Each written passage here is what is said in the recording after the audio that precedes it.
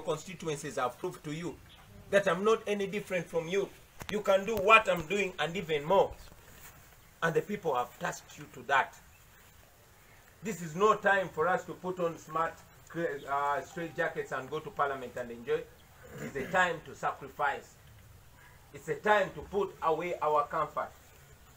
This is a liberation struggle that we must start. As a matter of fact, while the struggle has been more painful then, it is even more painful now. But I can guarantee you that we can see freedom in sight. While your constituencies have elevated you and made you stand out, I want you to remember that 100% of our campaign team are in prison. I want you to remember that we stand here on the blood of very many comrades that have been murdered innocently. Which blood we must make good of. They are looking at us.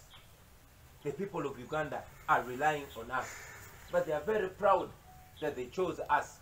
That their voices, at least in some areas, were elevated. And I want you to know that General Museveni wants so desperately to put an end to this and pretend that we are moving on. We are not moving on to anywhere. We won him.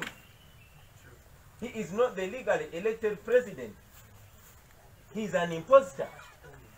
Yes, he is.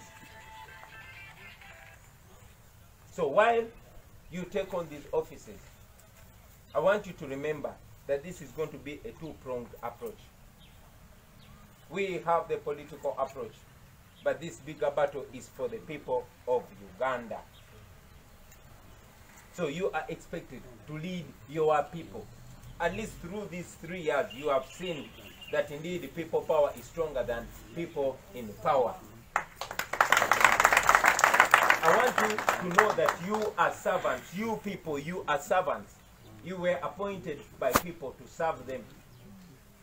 To serve as anchors of a struggle for freedom and life.